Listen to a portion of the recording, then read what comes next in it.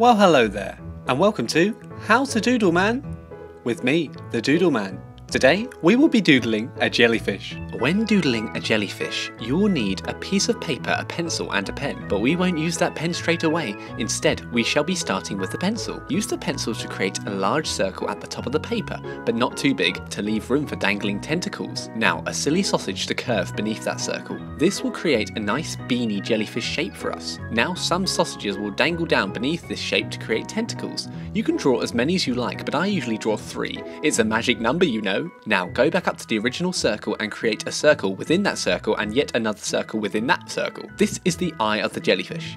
I like to make one eye, but you can have as many as you like. I'd recommend no more than 842.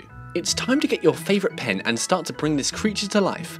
Create an outline all around the creature, follow the pencil line on the outside of the basic shape. Woohoo! Are you having fun? Now work in that same technique into the central eyeball and fill up the pupil with glorious ink. Carefully add extra lines over parts of the jellyfish body and also the tentacles in order to create wrinkly shapes.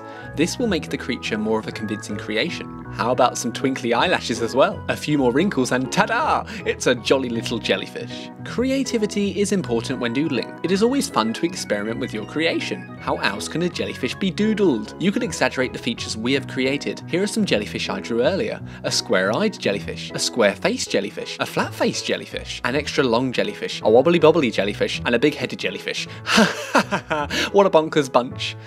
The jellyfish will be lonely by himself, so I've put mine into an even bigger doodle. Now the jellyfish can make friends and swim freely in Doodle Land. Wonderful.